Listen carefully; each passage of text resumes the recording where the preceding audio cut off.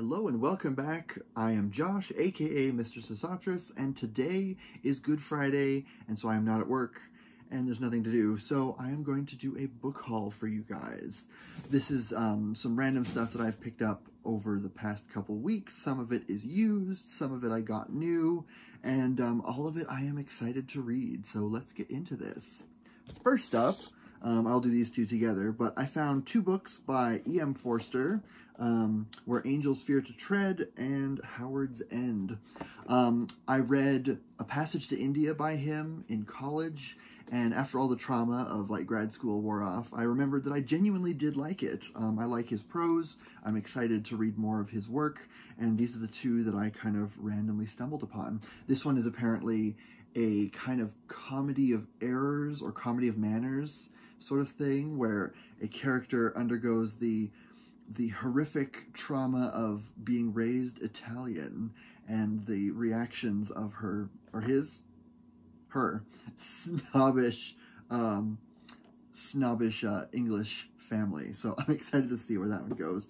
And this one here is kind of more thought-provoking, heartfelt. It's a family who tries to help out another family, and kind of bring them back up in the world when they've kind of fallen on hard times. So it seems a little heartwarming and sweet, and as always, it's going to be, you know, commentary on English society, which Forster's really good at.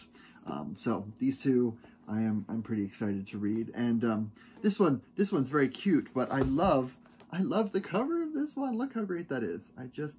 It makes me happy. It's not like a special edition or anything, but I really like it. So I don't know, we'll see how it goes. So you know that thing when you're a book lover and you end up collecting more books than you can conceivably read, and so your TBR just keeps getting longer, and you keep collecting books and you can't keep up with it because you wish you had like 24 hours free reading time and you didn't have to worry about things like sleep and work and real life.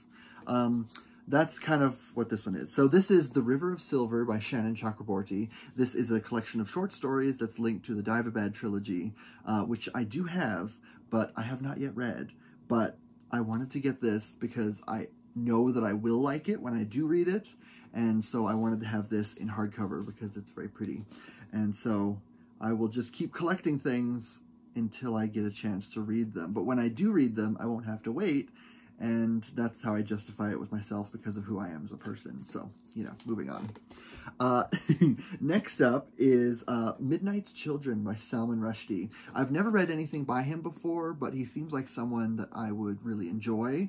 I've heard this one is kind of a magical realism look at sort of a number of people who happen to be born at the exact same time and kind of their life and the things that fate has in store for them.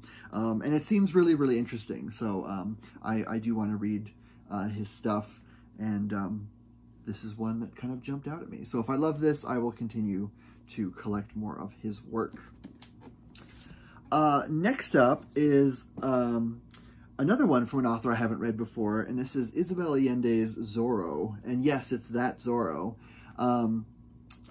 This one kind of leapt out at me. I've heard her name a million times, and I really want to read her stuff. Again, I know she's known for kind of magical realism. And this one, it's very cool. I didn't realize that the Zorro character had been kind of reimagined, or maybe not reimagined, but like she's told his story with her own personal flair. So I think this would be a great introduction to her writing style. I know she's also written a number of really famous books. The House of the Spirits comes to mind, and I do want to read that one as well. But this one looked really cool, and the cover's pretty, and so I said, why not? Let's just jump into it. And next up, I found Jazz by Toni Morrison. I love Toni Morrison. I've read 3 of her novels so far, and I've loved every single one of them. Beloved, Sula, and The Bluest Eye, all of which completely devastated me. She's rapidly racing up the ranks to become one of my favorite authors of all time ever. And usually I only see like 1 or 2 of her books out in the wild, so to speak. And I haven't seen this one before, so I snatched it up as soon as I can. And I'm really, really excited to see this one. I think this one is sort of it's kind of part of like a thematic trilogy starting with Beloved, so this is kind of continuing on with the themes. It's different characters in a different setting, but it's kind of, you know, in Morrison's eyes, she kind of wanted these all to be kind of linked. So I'm excited to continue this one. And finally, this is a book of poetry. And again, this one was sitting on a bookshelf in the used section, and it leapt out and attacked me and forced me to buy it. And so I had to. And that's called If They Come For Us, by Fatima Asghar, and I really hope I pronounced that right. I'm sorry if I didn't. But this one, it seems like it's a collection of very angry, truthful poems digging at sort of the treatment of women, especially women of color in certain communities, and there's lots of rage and truth, and I love all that kind of stuff. So I'm excited to give this a go. I was flipping through it, and every single one that I read was just completely gripping, and so she's really someone, I've never heard of this poet before, but I'm excited to give it a go.